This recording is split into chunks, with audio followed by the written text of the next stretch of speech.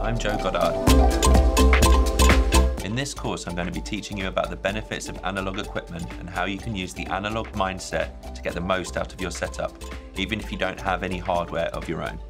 I will also be taking you through how you can take the initial ideas of a track and bring them to life in any studio. It's really, really easy when you're using your soft synth to like hit a preset and kind of live with it, you know? What's important is to delve into that preset, get into the heart of the machine and start to understand how the synth works.